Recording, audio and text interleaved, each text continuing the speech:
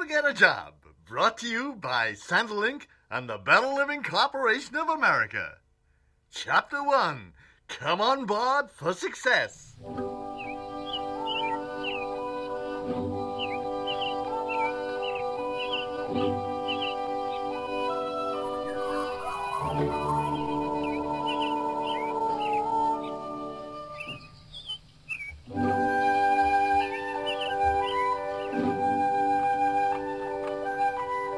Meet George.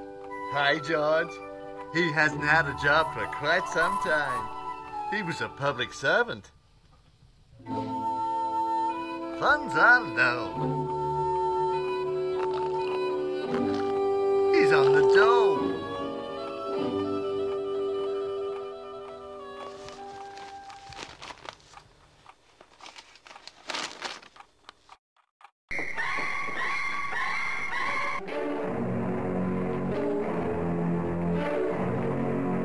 George is determined to stop being a drain on society.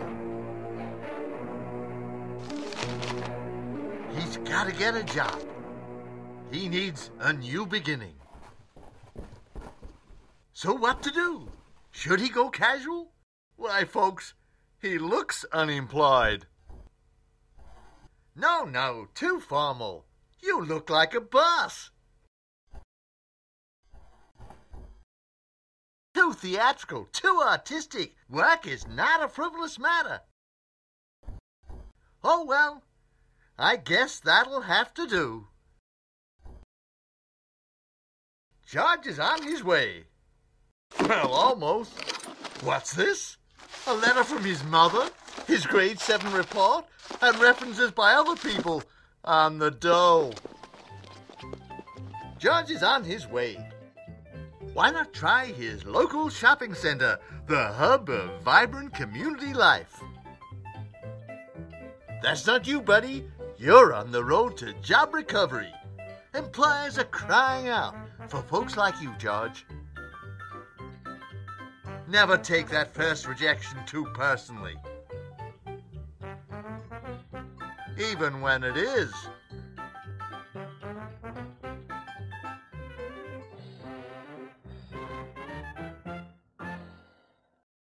Chapter 2, Reporting to your Job Network Office.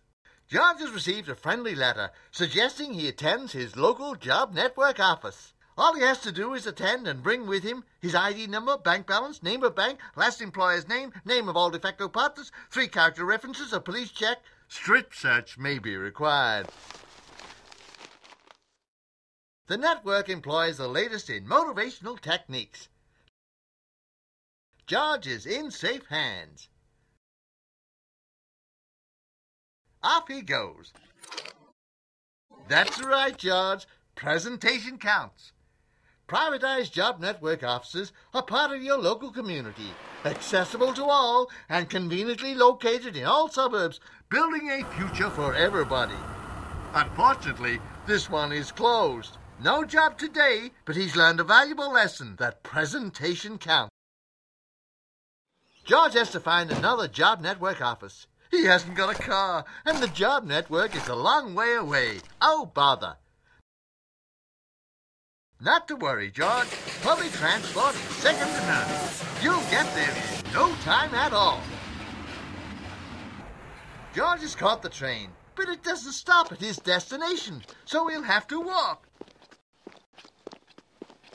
Hey, folks, let's hope he doesn't get lost. The job seeker is like a pilgrim, traveling to the maker of job opportunities. He must be prepared to keep on track and to fit in, no matter what the cost to his personal comfort. George has a long way to go.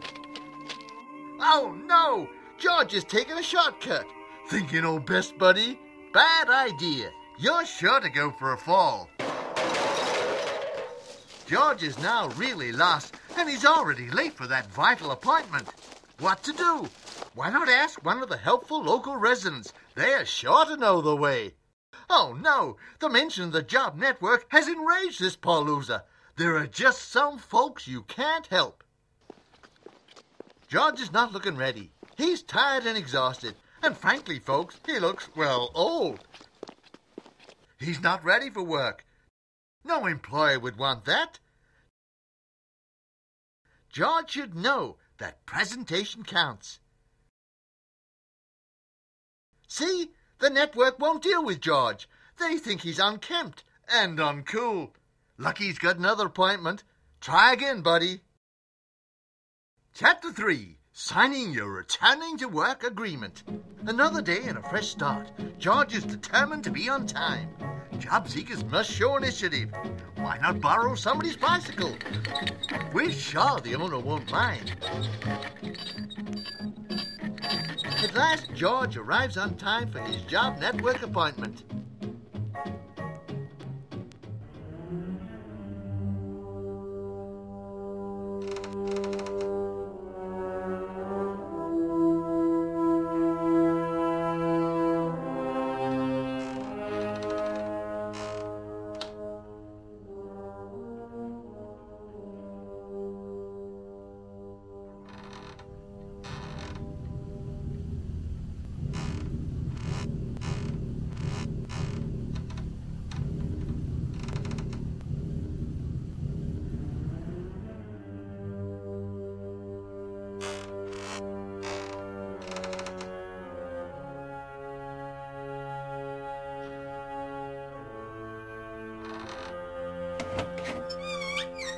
There's a sense of optimism in the room. These folks can't wait to get into the workforce. The job center folks welcome George to his job future. Job search staff are highly trained to provide a friendly environment for the sincere job seeker. George explains, "It's like this. I've got an appointment for 10 o'clock. Can I go straight in?" "You got it wrong, George. You'll have to wait your turn. Take a seat, pal."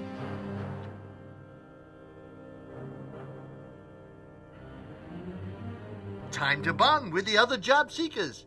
Why not form a jobs club? George will have to wait his turn. Don't fidget, buddy. Relax and think of your great future. The wait may be some time, but no worries. George has plenty of time. After all, he's unemployed. What else would he be doing? It's nearly closing time, and Vera shows him in. It's been a busy day. No time for politeness. Sit there. Take a seat, pal. No time to waste. Oh, well. What do you want to do, George? George tells of his love of poetry and words, a career in advertising, perhaps. Perhaps not. And then his love of nature in all its glory, trees, flowers, and the irresistible cuddliness of small animals with whom George identifies. Oh, he God, weeps for the trees, get he plants, on and he with grows it. his own vegetables. Then there's his love of song and music and the great artistic integrity of his singing. Sign there, George. Sign the form, buddy. It's sign or starve. George has signed the return to work form now. He has to adjust. He can no longer sponge on the taxpayer. Today is the first day of the rest of your working life. A life of service to other people. Got the message yet, George? You gotta get a job.